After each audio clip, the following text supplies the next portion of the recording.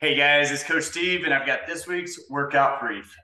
Coming in on Monday, we're going to continue doing our pause squats with the front squats, this time for 4 sets of 1. These are going to be fairly heavy, really focusing in on that 3-second pause at the bottom, though. So go as heavy as you can while maintaining that guy. Do not rush out of the bottom of the hole. That's the whole point of this, is to get stronger at the bottom where lifting is usually the weakest. So get better at your weakest point. After that, we're going into a 7-round workout. And the movements here will go fairly quickly, but they will add up. So 2 devil's press, that looks a lot like a burpee with dumbbells in your hands, and then taking those dumbbells and going overhead.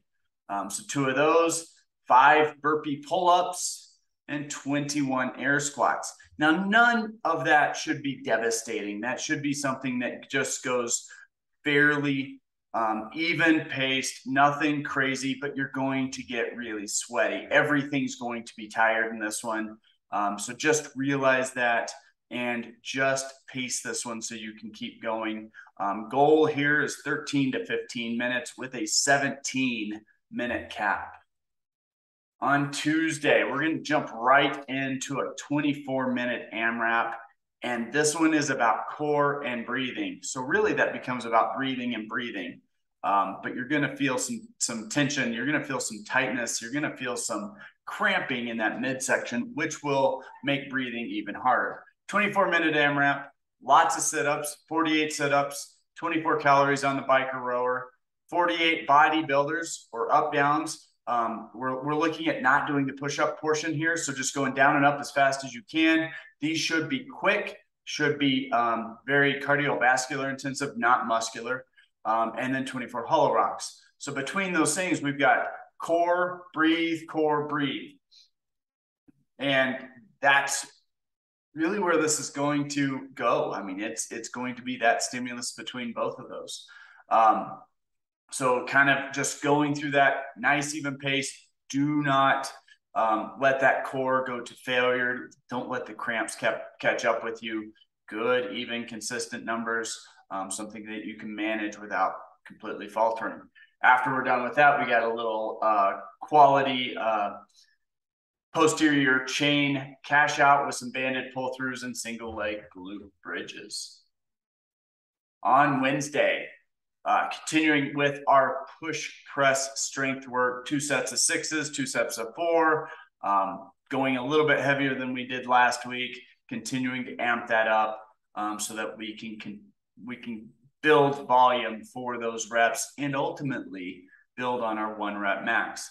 Once we're done with that, a very short, fast hitting, shoulder to overhead with running, going to be about 8 to 11 minutes, and there's nothing to hide from here. This is going to be run hard, get in, shoulder to overhead, and continue through 3 rounds. Very basic. Focus on a pace on the run that's not a rest. Push it just a little bit, but make sure that you're not going so hot that you can't get in and get to the bar. That's going to be kind of the balance between these two, is how fast can you run versus get to the bar and go through those reps. We're looking for those shoulder to overhead to be pretty close to unbroken. Maybe not completely, but it should be in that realm of, man, this is close, I should be able to do it kind of weight. On Thursday, we're going to start off playing with some power cleans and use that during our workout. And this is going to feel like 3 separate workouts. So we're going to do 21 hang power cleans, 42 lunges, just no weight, just you doing through it, and then a 500-meter run. Or we'll put in a bike or 500-meter row, we'll put in a bike or run as an option as well. We're going to rest a minute, and then you're going to do the same thing for 15 reps, 30 lunges, and the same distance. Rest a minute, 9 hang power cleans, 18 lunges, and then the same distance cardio. That means you're going to hit hard, rest, hit hard, rest, hit hard, but each time the work gets a little bit easier. which is good because the rest isn't enough to take you all the way back up. So you're going to slowly wear down, which is the design of this workout.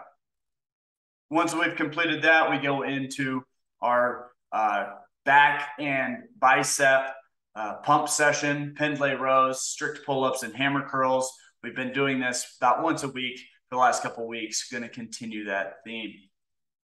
On Friday, strength side today is deadlifts, going 4 sets of 5 and looking for about that 70% of your 1 rep max. Not looking for a 5 rep max here, trying to go and just build that capacity for 5 reps for 4 sets.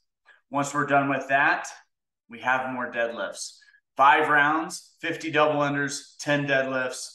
And this should be fast. Those 50 double unders should be something that you can do very, very quickly. I want people to try to work on those double unders. Try to get those. Those take a lot of practice. So keep in mind that we're programming double unders, even if starting to programming them down those levels just a little bit. I want people to start playing with them and continue playing with them before they go to singles. You're not going to get any better just playing with singles. That deadlift weight should be a weight that you can move, but it's going to be pretty heavy, especially after that strength portion. You're going to be taxed a little bit. It's going to be moderately heavy. Don't feel like you have to go unbroken, but don't take long sets and don't go to singles. Don't resort to singles on this one. You're going to be better off hitting 3 to 5 reps, taking a short break, 3 to 5 reps, continuing through that way. That's the goal of this workout. No long breaks though. This one's going to be a push. On Saturday, going in to a 28-minute AMRAP, and this is not a partner workout for this Saturday. 800-meter run, 20 med ball cleans. That looks like a med ball squat clean, and then 20 Russian kettlebell swings, and we're going heavy. This is going to be a leg torture. The run is going to get blood flowing and breathing up, and you're going to be overall a little bit tired. Those med ball cleans are going to cramp up the legs, and the kettlebell swings being heavier are going to really tax that posterior side. So every time you go through this one, it's going to be more of a challenge.